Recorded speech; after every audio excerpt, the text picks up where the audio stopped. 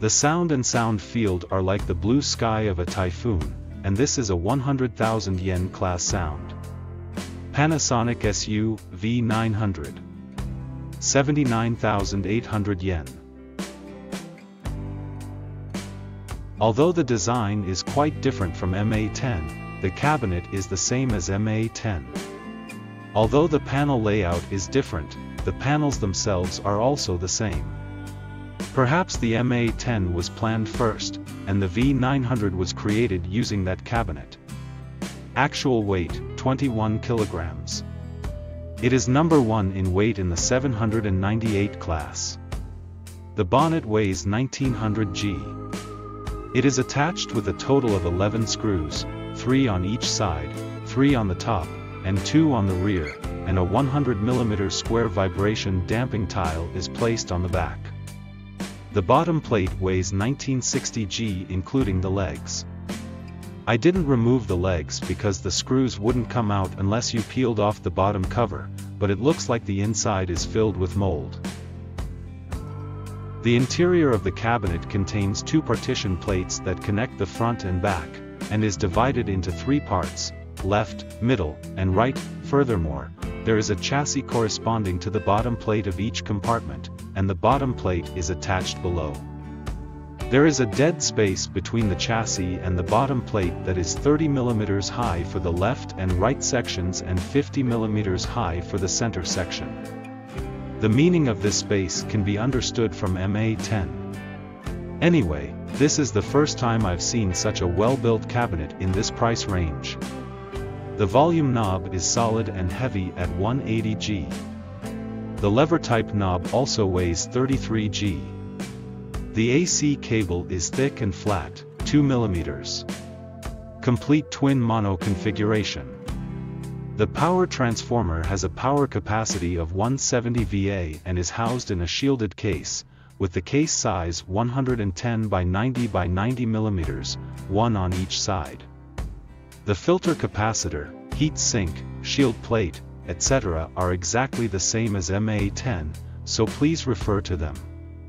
The preamplifier is built into the second half of the central compartment, and like the MA10, it's really tightly shielded.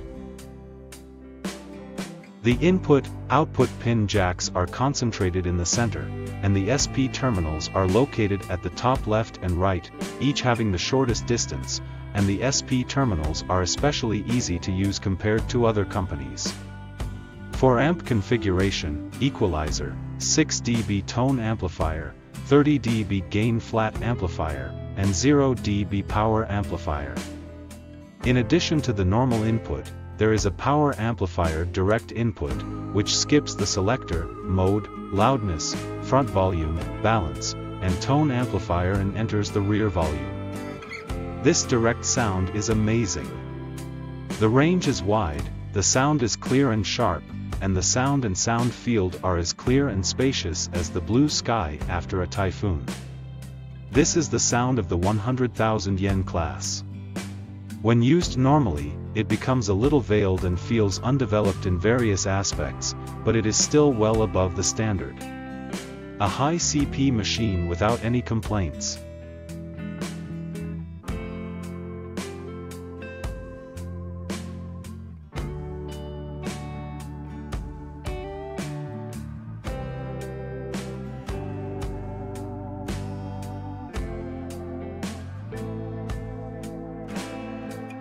An amp that didn't take shortcuts.